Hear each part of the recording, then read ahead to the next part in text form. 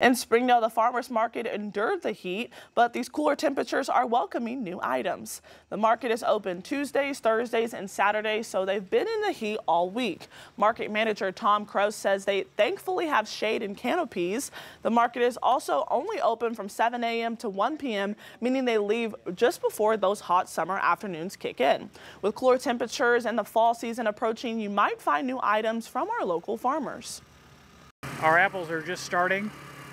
Gay Family Farms is also a vendor at this market, so we sell stuff for them. They have Jonathan apples coming next week, and then pretty soon we'll have Red Delicious and Golden Delicious. And later in the season, we'll also have some Arkansas Blacks. Among other items coming to our farmers market soon is a variety of squash and pumpkin. Crow says they'll have watermelon and cantaloupe and grapes for just a few more weeks.